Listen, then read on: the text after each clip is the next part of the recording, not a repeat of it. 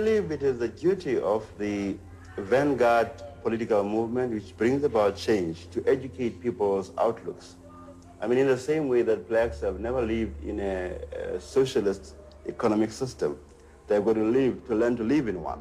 They've got many things to learn, and all these must be brought to them and explained to the people by the vanguard movement, which is leading the revolution. The struggle of workers on the shop floor cannot be separated from the wider political struggle for liberation in this country.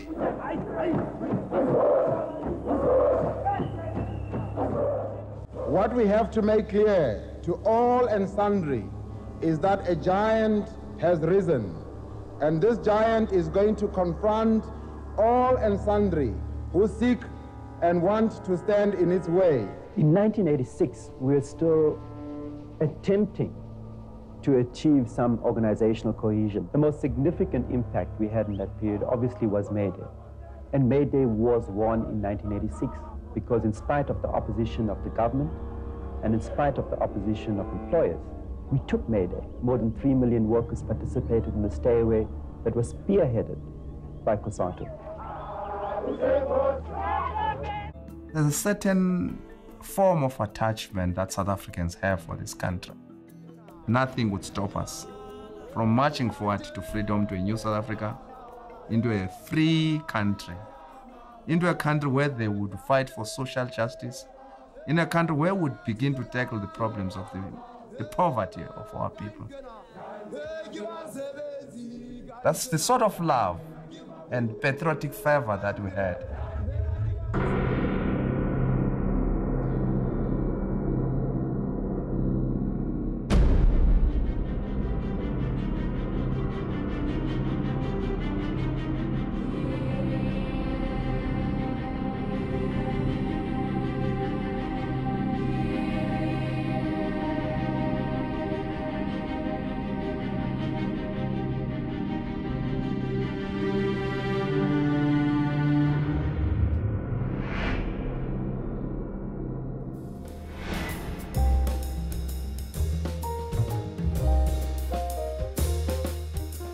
Workers' Day is where workers are recognized. The working class is your average black person who have only their manual labor to trade for wages. They're recognized and they're given a day off. I think it started in the US, I'm not sure. And then it was...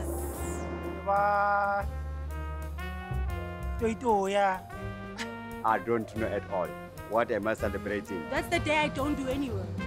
Olosuku lusuku apho khona abantu abasebenzayo bekwazi khona uba bagubhe usuku labo babe nemibulelo abakwazi ufumana. As an employer, it's easy to, take advantage of the working class. If you're not in a contract, you have to go for and join a union. Most of the working class don't know their own rights. From the company, unfair dismissals and what. That's if you're not a contractor. Manditi bendingekafili ndi-ready for izinto ezifana nezo uyabona. I don't think while we are working under the department that we are working under a private company, we are allowed to have such kind of things. Who protects us? I can't be a member of a trade union because I'm on contract. Someone once approached me. We'd say, Kikupa join, are the working conditions okay, co-spanning? And I was like, yeah, this sharp, Mara. They could be better. I know my mom's part of it. I know it fights for their rights. My mom's a teacher. If as sevens, do you think South Africa will function? South Africa won't function. South Africa won't function at all. Workers own South Africa. Without them, there'll be nothing. May Day, as I understand it, is a kind of holiday that celebrates the fact that a long time back, the workers actually demanded 8 hours of work, 8 hours of rest, and 8 hours of sleep. The history of Workers' Day is within the trade union movement and only got recognized in South Africa in '94. However, the history of the day goes as far back as the 1800s. We talk about a day that commemorates the role of the working class in South Africa in their fight for their rights, but also in the fight for freedom and justice. Worker struggle, obviously, in terms of Workers' Day, was the issue of 8-hour working day. This was around the time where you had your South African Communist Party. But there was a problem. The communists, even at that point in time, hadn't incorporated also black workers. There were absolutely no rights for black workers in particular. They were not allowed to join trade unions. They couldn't bargain for their own kind of conditions of employment or wages. It's important to remember that after organizations, liberation movements were banned in 1960, the trade unions were the first really mass expression of discontent against apartheid. It's really the workers and the growth of their labor unions which begin to drive the liberation struggle through stairways and a whole range of other actions. The state felt very strongly that if black people were to organize themselves, whether you call them labor movements at that point in time, they were also seen as an organized entity that would fight also for the political rights.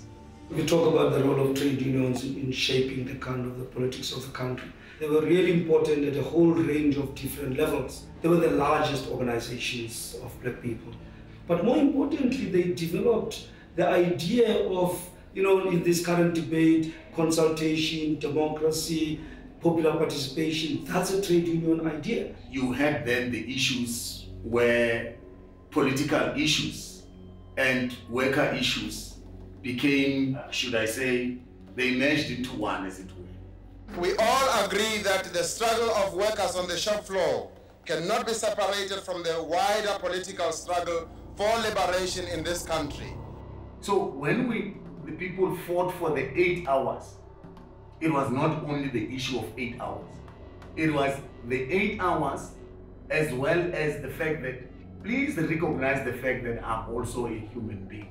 The issue of struggle of worker rights, it's an equivalent of human rights as well as political rights for us in the country.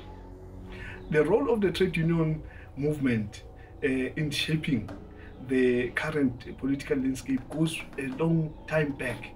It was the trade union movement that started strikes in the 1920s, starting with the International the Commercial Union and Industrial Commercial Union, ICU, and then later on we had the strike of 1946, which was led by J.P. Marx, who was also a leader of the Communist Party.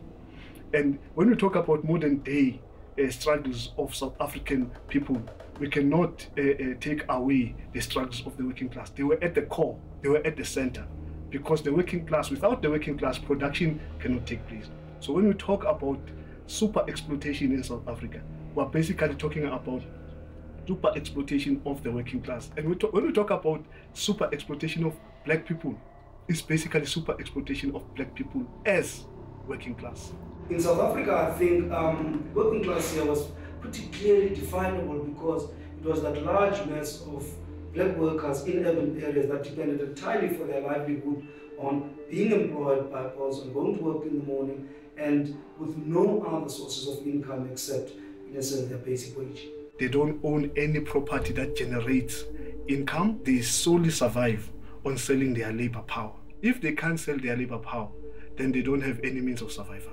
From a statistical sort of point of view, you would include in that all of those that have a job and all of those who are trying to find work. Workers lived and worked under very exploitative conditions. The wages were appalling, especially of migrant workers who lived in compounds.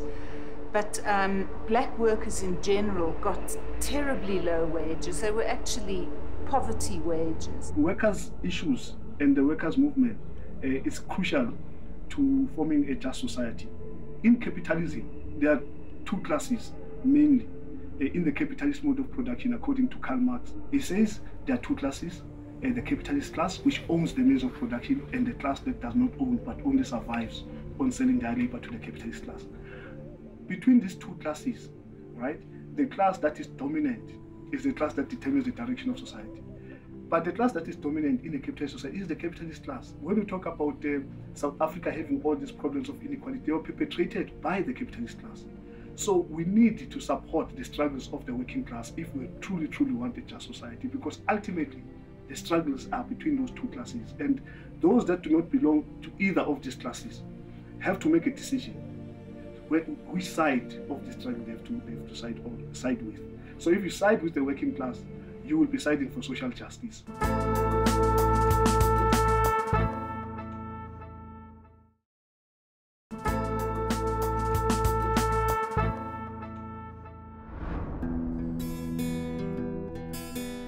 Equality yethu ayilingani.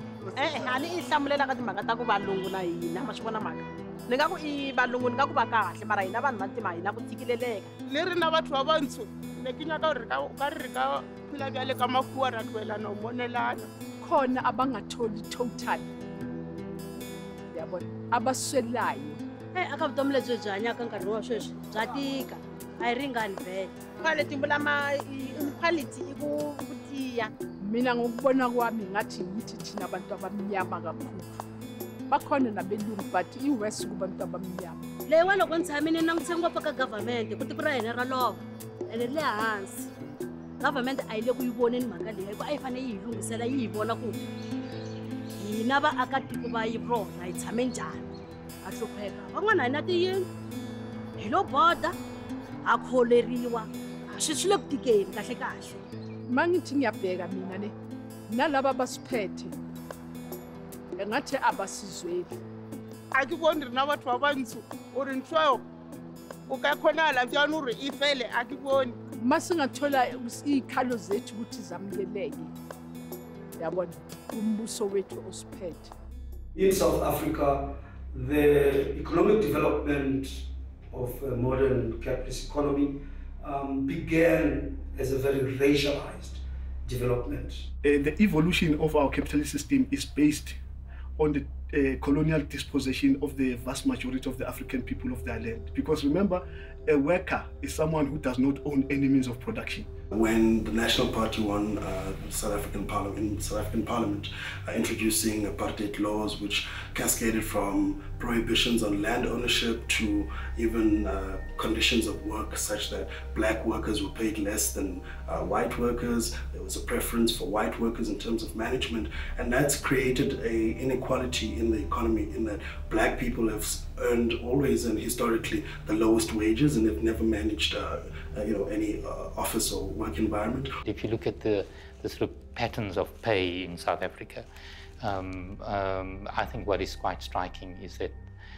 large numbers of workers, especially African workers, especially African female workers, earn kind of incomes that are really, really low. And I think that's part of the kind of unjust nature of our society. White people have always been elevated to the level of management and have been paid much better wages, and that has now got a historical, has a legacy impact in the current context, in that black people are still poor and about 90% of South Africans' wealth still sits with the 10% of white people. Now, the challenge of the liberation movement was precisely to say they must break that. In other words, and the way it was understood to be broken was because it was clear that the concentrations of power in this country, it's not like all the whites are the owners of the wealth. It's a very small group. It's extremely powerful. It's highly concentrated economically. And because capitalism was so racialized, it was white. And it was not spread out in small industries. It was large industrial conglomerate, and they wielded this power through their economic power in the state. They were powerful in society. They were the brands in a way that commanded the way economic life was lived. I think the idea then of white monopoly capital is very old in South African discussion. It's got nothing to do with what's just appropriate, no matter how it gets used now. It's very old.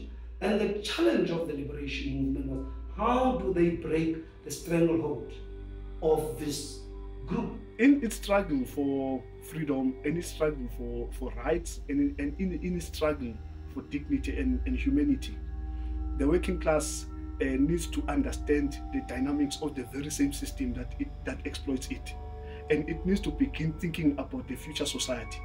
And in that process of thinking and in that process of fighting strategies and tactics against the capitalist class, it needs a group of dedicated people whose sole responsibility is to study and fashion the best strategies for the working class. Those are the intellectuals of the working class. Sometimes they are called the vanguard party of the working class, the Communist Party. Now, the problem at the moment is that there's been a bit of a separation between the vanguard people who've given themselves a title and the many other people who are organizing the life of the working class. And that separation has really meant that today your opinion is just as good as the next opinion, because you don't have this connection to that mass that changes society. Because that's where, according to the working class ideas, change is made as it was in the 70s and 80s by the ordinary people who begin to say, look, we can't live like this, we have to live in a different way. And in that sense, the ability to engage in radical economic transformation that was talked about in the 1970s, it's a very old idea, in the 1980s. The idea was people say, how do we want our lives to look like? The Freedom Charter was such an idea. Now the people of this country met in Kliptown and defined what they mean by freedom. They gave us 10 clauses and they elaborated how these clauses must take shape in the form of the Freedom Charter. And in the Freedom Charter, it is said that the mineral wealth beneath the soil, the banks and monopoly industries, monopoly capital, monopoly industries, shall be transferred to the ownership of the people as a whole. What that statement says is that the wealth upon which white monopoly capitalism is based must be expropriated. We want land. Without land, we are nothing. Why would this South Africa belong to us when we have nothing to show that this South Africa belongs to us? South Africa, black people in this country, throughout, up to even in the boardrooms, experience white racism because the economic imbalances that are, if you like, based on the land inequalities, which have not been addressed. It's a shame. We need to be realistic about our issues.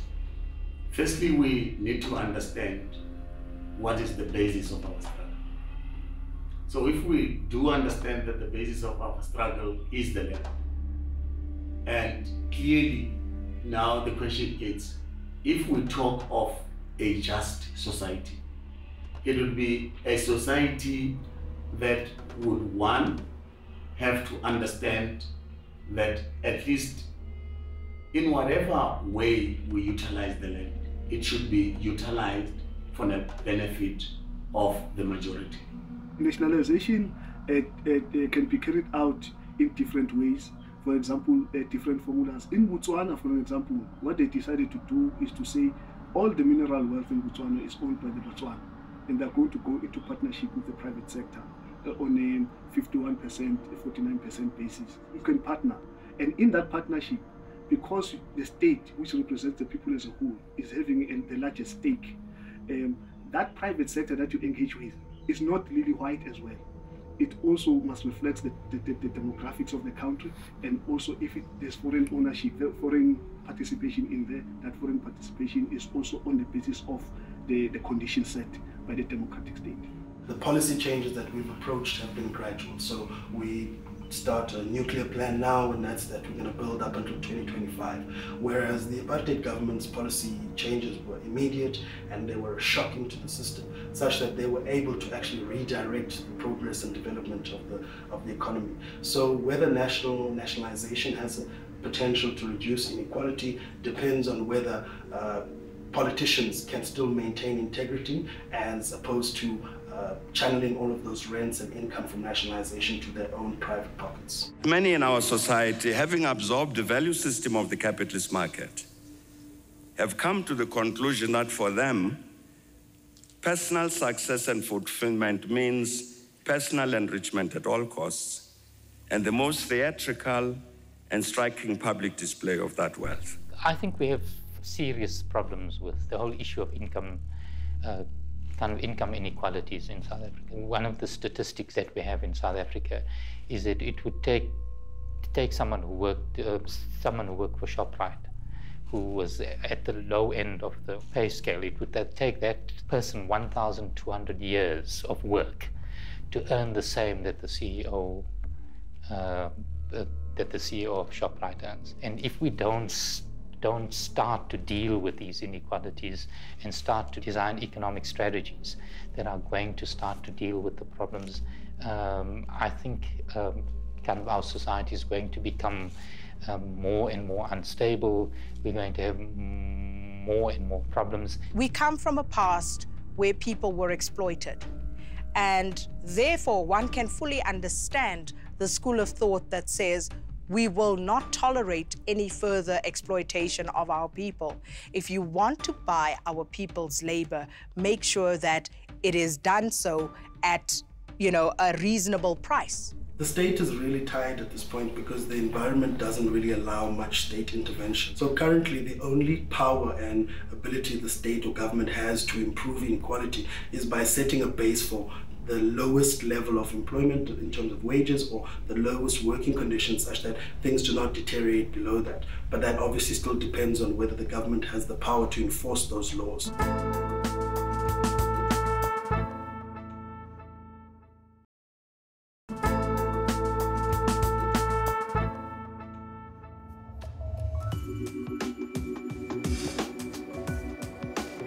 The thing that you must understand is that, number one, we are dealing with the society of the people who lives under the bread wage.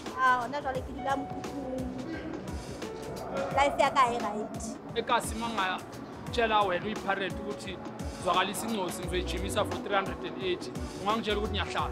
People who can afford mere bread, you understand? And they have to come to your salon so you can always charge them.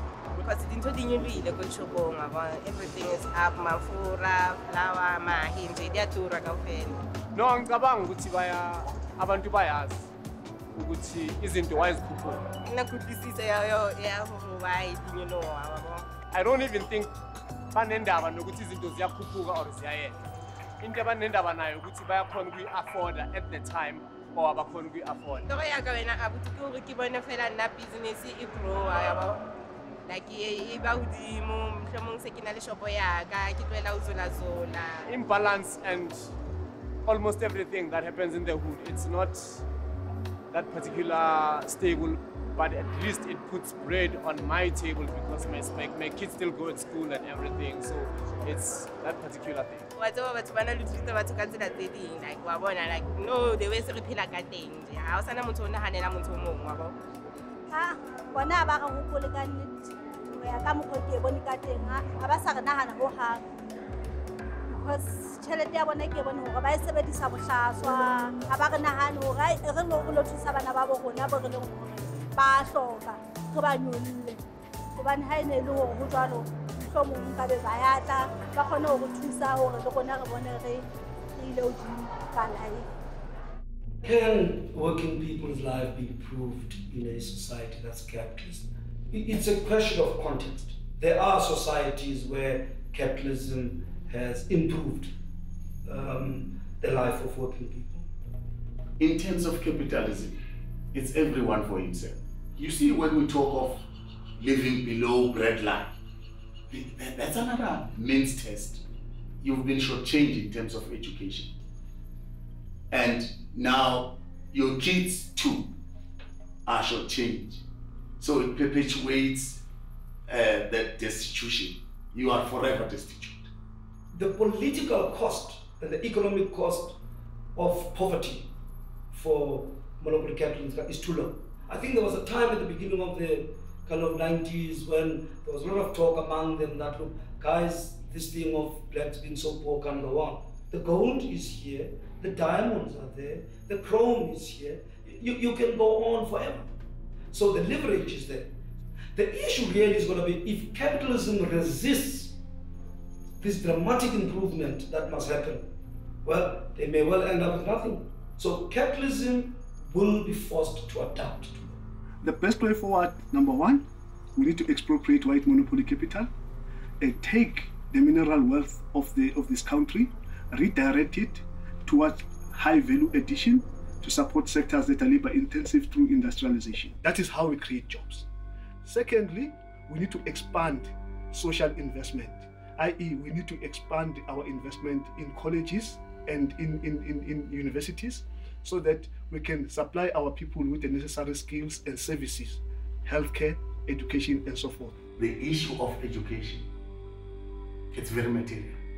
We would not address that immediately, but over time, it would obviously settle at a level where there will be an equilibrium. We need actual state intervention so that we can balance the scales, because the scales are tipped far more in favor of capital or investors, and workers don't really have a strong voice. And the South African trade union movement has been weakened as a result of this and the liberalization of the work environment. Whilst we are still trying to deal with socioeconomic and legacy issues of apartheid, the rest of the world is moving forward and has actually captured the labor market by providing cheap labor because of technological advancements as well as skills improvements in their economies. Currently, workers have no power, have no bargaining power. This is because we have high unemployment. So the challenge is that most people think that the fortunes of workers will improve when we employ more people. But this also reduces the bargaining power of employers. A minimum wage of 3,500 rand per month has been recommended for South African workers. National minimum wage in South Africa, which will have national coverage, with a few exceptions which they will deal with, should start off at 3,500 rand per month.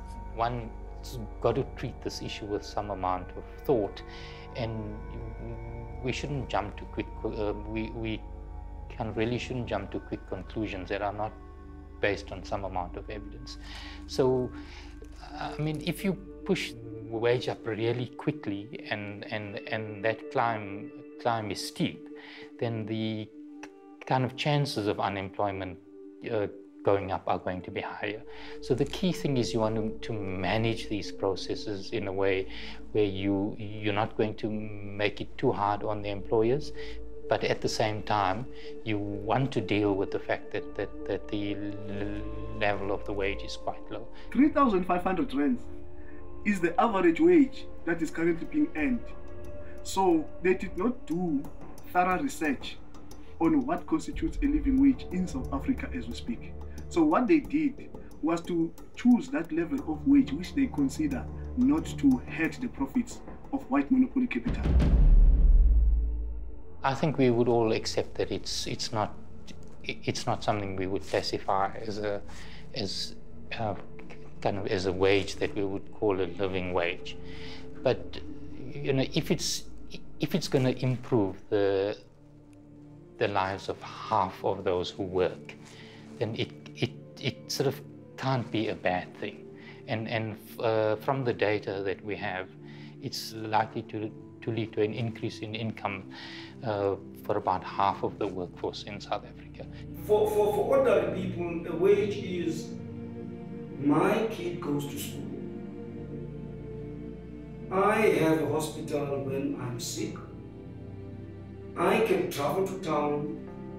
Now, you can change people's relationship to the wage if society, in a way, provides from the common pool of society's wealth the infrastructure that does this. If it was the other way around, it would mean that yes, I was destitute, but now my children are given the opportunity. Now you are saying I must move from my impoverished state and be able to educate my son or my child. Where would I get that money from? South African government needs to play a much more concerted role in developing black capital. And by that I mean black people owning business, black people owning the means to production. And this doesn't necessarily mean that we need to play the continuous monopoly game of large businesses. What is really needed is to decentralize the South African economy, because through apartheid, the companies have developed and become very huge, such as SAB, for example, and other companies that have come from South Africa and gone to the rest of the world. But that makes it difficult for new entrants, Jabu, who has a stall at the corner, to then improve his fruit stall into a stand, into a business that he can then sell to people because of the large conglomerates which have much more money and much more power, bargaining power in the economy. So what the government needs to do is to provide assistance in terms of discounted capital. So they need to borrow to black capitalists at a cheaper rate. They also need to ensure that black people are actually developing their entrepreneurial skills. I think above and beyond getting employment or getting livable wages, South Africans need to revive the spirit of self-help within themselves.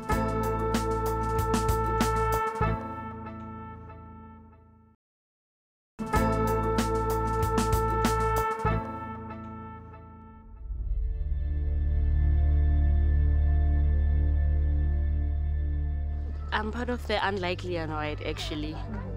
I'm unemployed, I'm still looking.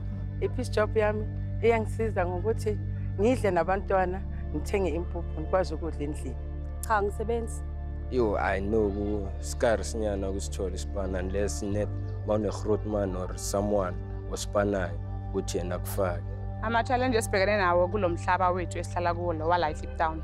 I-unemployment, i-youth unemployed. Now over 10 years singasebenzi. I'm looking up to parents, actually. They are the ones that are helping me, putting food on the table. Savava ngemali grant, hlala nogogo. Efamilini yami umama wami ukhona ipension. Impeleni nje umsebenzi awukho. Ngiyacabanga ukuthola isipani manje akusasizi. If I wasn't working for commission, I would probably be earning approximately 4.8 every month, but I was earning 2.5. Hayi okuba manje kunzima kakhulu yonke into inzima. Imanti 150 mangayina imanti 150. Mina ngicabanga ukuthi maybe mangazi createla something, understand, ngibe ne start or something, yeah. If I'm earning 2.5, it's 1,200 transport for every month, for the whole of the month. I have responsibility. I have to support my kid. I have to buy toiletries. I have to buy food. It's not quite a job, actually. Some sort of a hustling. Your market sometimes nakhona is stress because kufuneka inyuku ukuthi your market. So sometimes okay kula ma piece job, maybe let's say la ma piece job engiwenza ngiyawathola lawo masente. Bese ngiyavuka ngiyomarket ngisithola ispan ngiyobuya ngigawuleni. I regret quitting that job, but at some point when I'm just sitting and thinking about it, sleeping on it every time, I just feel that it's a waste of time, and of which as just sitting at home, it's still a waste of time. In my view, in order to resolve the problems that are afflicting the working class, like low levels of wages, living in squalor, in shacks, low life expectancy, bad health, the only way that these things can be resolved is if we begin to redistribute income and we begin to have a labor market that is socially just, that responds to the injustices. Because remember, the wages that are currently earned by the working class in South Africa, particularly the black working class, and the African working class in particular, are colonial wages. It has not been transformed since 1994. One shouldn't harp on the past, but you shouldn't kind of also ignore it. I think apartheid and the nature of our economy, the way we've grown in the past, all lend themselves to the sort of types of problems that we have now. Because of multiple, apartheid and unequal education that happened during that period, black or majority of the labor force now doesn't have the skills required by employers in the workplace. And the other explanation is also from a political economy perspective, which is to say, actually reducing employment reduces the bargaining power of employers. So if you want to maintain wages that are very low, you need to maintain high unemployment so that you can create a despair situation where people feel, very honored to get the job despite low wages because they know the alternative is unemployment. Well, it is very difficult for the unemployed to try to fend for themselves. What you see, Fanon and other writers, they started seeing the effects of unemployment on the African continent after independence. Another observer was Jean-Paul Sartre, who said that once you start seeing people pushing carts full of rubbish along the side of the road, then you can see that is an indication that the system is failing the people. When people look at debt and think that they can make a living out of debt, then it means that people are so desperate. Their humanity has been so much destroyed. For me, the essence of our problem is it the level of demand in our economy is too low? So we sort of don't have the sort of purchasing sort of power that we should have in much of the townships, much of the rural areas. Firstly, if you're employed, you're lucky enough in South Africa. And the challenge is that even if you're employed, you're not getting paid enough. And the challenge about poverty is that it's a gift that keeps giving. So if you can't afford to get food, you have low nutrition, you have slow development, you can't actually perform at work. When you look at South Africa's cause of unemployment today, many people think that we are unemployed because we don't have skills. We are unemployed because we are expensive. Unemployment in South Africa was caused by dispossession. People had the means of production, the land, and they were dispossessed from that land, and their employment depends purely on white monopoly capital. Now, white monopoly capital, its structure is such that it needs a sea of unemployment in order to discipline the ones that are employed. So the ones that are employed, when they continue to fight, basically what happens is that white monopoly capital uses the sea that is around to say, if you continue fighting for a higher wage, we can draw in labor from the gate or from the region that is desperately looking for employment. The problem with what an attitudinal problem. I'm going to make an example with my son. I would wake up and I say, boy, come, let's do the garden. He would say to me, no, this is a manual job. That's the problem. It's our attitude is that once I've attained either some kind of graduation, it is that jacket that I have always to wear so that you must see my status. So this means that a lot of people aren't thinking of opportunities that they can exploit. Even anybody can spot problems on a day-to-day basis. And really what entrepreneurship is about spotting those problems and creating solutions. But if most people are geared to look for jobs and not actually solve problems in the economy, they're not going to exploit the entrepreneurial opportunities. The last bit of this also depends on the social capital that white people have that black people don't. So if a white person organizes a braai, it's likely that there might be one CEO, one director from some company, and if your kid is unemployed, you're likely to talk to someone. So the network exists, they have social capital, they can make the decisions to improve each other's lives. The problem with most black people is that we don't have the social capital. In most cases, if you're hosting a braai, you're probably going to leave with a loan from one of your friends. There is no realization of the worth and the networks that black people have and how that can benefit black people. And a large part of this is also as a legacy of apartheid through the divide and conquer and tribalism that was created during that period that creates much more competition amongst black people than it does cooperation. So South Africa has got the worst of all worlds. On one level, it has no social infrastructure to really deal with youth and youth aspirations and stuff like that. On the other hand, we don't have, in a sense, a retreat into land where people basically can just stay on the land. So South Africa has destroyed any capacity for small-scale farming. It's a very difficult issue because of large industrial farming that dominate the South African landscape. So in a way, people are being pushed to the city, but the city can't absorb them. And all they do, they congregate around the edges of the city in massive settlements. They just keep concentrating around them, but there's nothing to live in the rural areas and push to the city, but the city doesn't absorb. The companies are mechanizing. It's becoming more and more difficult for them to absorb. In order to resolve the problems that are afflicting the working class, the only way that these things can be resolved is if we begin to redistribute income and we begin to have a labor market that is socially just, that responds to the injustices. Shouldn't you be standing up and saying, look, because there are no jobs in the market, let us just, stand up and do something about it? The reality is that you can't just wake up and do something. There has to be inputs that will make sure that you are able to come up with something. If you're going to start agriculture, there's land that is needed. For an example, there's a person to teach agriculture.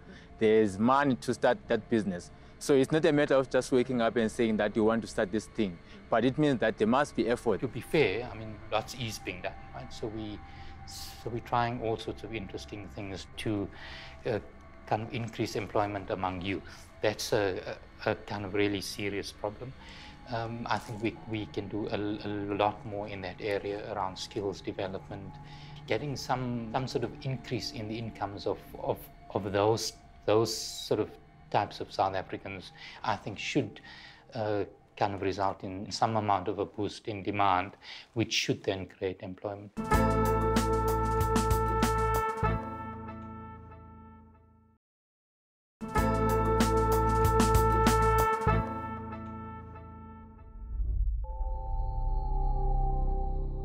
An injury to one is an injury to all. Si tlile ka basebetsi.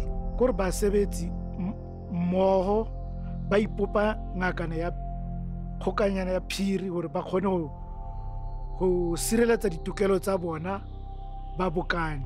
Ha o le ke le member ya sehlopha kapa sa mine kapa any other one ya union ke le member mo temo ba o iwane wa bona ba atijwela ha bohloko.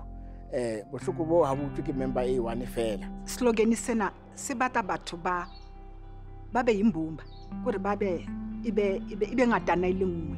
E sentse gore ba emedi ba basebetsi ba le se ba kenela taba tsa go tseka mmuso ba se ba sheba ka mmuso ba ipona ka re le bona e se le ba busi. I think times are changing, or times have changed. Support eno ene le teng as communities. Fela it's gradually fading hobane batho ba itshebile ka ntho tsa bona, which is sad. Ha re ka khutlela re shebe bohle ditokelo tsa basebetsi ntho eno e ka loka, re tshwantse gore mosebetsi o mong le o mong re ho ya ka kelello ya ka ke bona ka re tshwantse mesebetsi ena re quantify gore ha ke haellwa ke tšhelete ke kgone ho ka ya hoteleng ke fihle ke sebetse dihora tse itseng ke tsebe ha ke sebeditse dihora tse itseng ke hlatswa dijana ba tlo ntefa bokana kapa ke nna mang kapa ke mang re se ka ra nyatsa mesebetsi. Nako e mpe hona jwale batho ha bana mesebetsi, batho ho hlotsheiwe ke batho fela. People should just hang in there, and people should try and ba itshidise ka hore there's hope. There's hope hobane o keke wa dula fela wa re ha ke sebetse kapa ha ke na seo nka iphidisang ka sona, and ke yona tsela fela ya hope. I think an injury to one is an injury to all is probably a very humanist slogan. In other words, it's a slogan of empathy, it's a slogan of solidarity, it's a slogan of recognition of our oneness in the world, in the universe. So it is a very powerful slogan. It's not just a trade union slogan. It's a social collective motto that is supposed to inform the values of our society. This also resonates with the statement that, a struggle for workers is a struggle for human rights. And the fact is, I think the trade unions, they've forgotten that. They think an injury to one is an injury to all means that we all defend our wages. I could pay my subscriptions diligently. I could attend all the meetings, all the marches. One day, after that I become unemployed, I'm not a member. What kind of injury to one is an injury to all that this is? That when I am at my weakest, the slogan doesn't apply. The values of our society as we stand are dominated by the values of white monopoly capital, which says that you need to maximize profits, even if it means that the people you employ stay in shacks. If you get ahead, it's fine. You can do it. Look, you are educated. It's through your own individual effort where you are. So you are in a position now to move forward. So there's this ideology of individualism that is rampant, particularly amongst the black middle class. Over the years, we've created this middle class, and we also have an upper middle class and upper class of black elites. But it's not enough, and I think that the trickle down hasn't been quick enough, especially to the bottom, the low income earners. So we've definitely moved away and moved much more towards individualism and modernism in terms of the identity of the individual being much more important than that of the group. And this also plays part in our politics, right? In that a lot of our leaders have been criticized for self-enrichment as opposed to enriching the nation or the public more generally. In South Africa, for instance, the idea that a society that respects people irrespective of their color, in its political makeup, in its constitutional makeup, did not come from those that had power. It came from those that were downtrodden. It's not because they're just generous people, it's because they have no interest in the oppression of others. And the point then is to realize that to liberate this society from its racism, in the end, is to liberate the working class. If it is the interest of making our country better, then your efforts, coupled with mine and his, there would be no issue about your color or whatever. It would be more your skill. What are you doing? Clearly now, we've become more individualistic. As South Africans, if we were wanting a sustainable society, if we want a society that is going to be equitable, if we want a society that's going to deliver just outcomes, I think we have to accept that we're all in this together. We can't move forward without supporting that class fundamentally that is facing the capitalist class in the process of generation of wealth. We need to empower that class. And that class is predominantly the black working class. There's no way this country can move forward without a redistribution of wealth towards that class, because that class is where the vast majority of the people are. The capitalist class in South Africa is less than 1%. About 10% of the population in South Africa belongs to what is called the petty bourgeoisie, which means that about 79% of the South African people are working class. So that is the 79% that is carrying this democracy, and yet it's not benefiting from it. That is why we say the national wealth, the basic wealth of this country, must be owned by the people as a whole, and 79% of those people are the working class, and it's us. Well, I think I'll talk about hope for the future. I mean, I made a point that this slogan of an injury to one is an injury to all is very much alive, because otherwise we cannot explain why millions of South Africans continue to survive. The good thing about that is that is the most important ingredient that the working class needs for it to organize and change things. If people have that and we can nurture them, then May Day's promise is realized. What South Africans still have, and that is the real game changer for me, is that they have not been so defeated as to believe that I don't care what happens to my neighbor. If we can defend that and use that to rebuild the energies that saw COSATU being so important, that saw all those unions and student movements being so important, it is that gem that still survives. Let us say to the working class, you have something that's important in changing the world. If we can do that, then all those sacrifices will not have been in vain. United strength of our people, the united strength of the labor movement, of course, independent from the imperialists, independent from the bosses, but allied to the people, will determine the future of this land. Amanda! Release! Release!